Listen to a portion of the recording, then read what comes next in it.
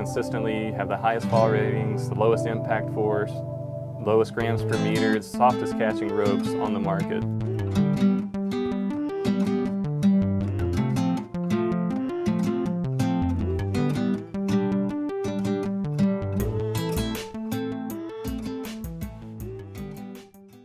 It started in our basement as a hobby. My parents were both cavers and there wasn't a suitable caving rope on the market.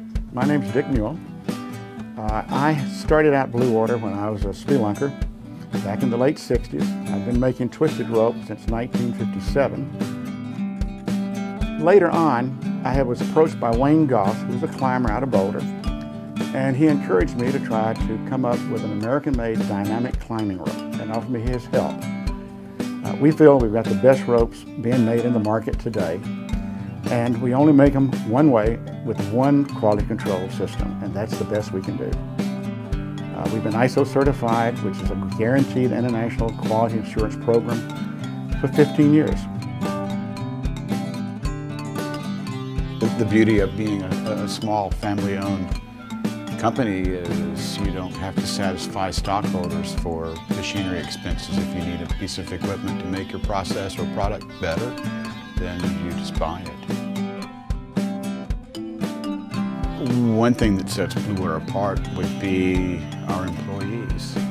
People, if you've worked here less than 10 years, you're kind of a new employee. Most of these people have been here over 10 years. Some of them have been over 20, and you can't hire substitution for knowledge. I wouldn't want to work for any other rope company or manufacturer.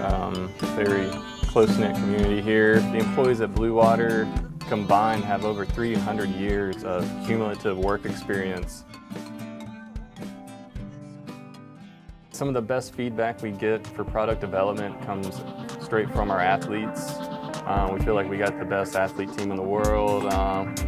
Conrad Anchor, Tommy Caldwell, Cedar Wright, Beth Rodden, just to name a few.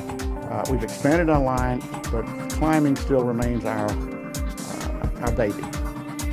Yeah, give it up for Bluewater, man. Make the finest ropes in the world.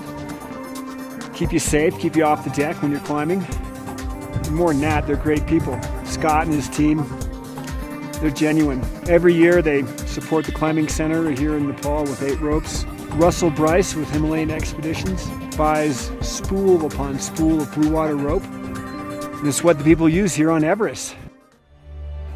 And it continues to evolve. We've got into other fibers for other applications, but our love is still the climbing industry.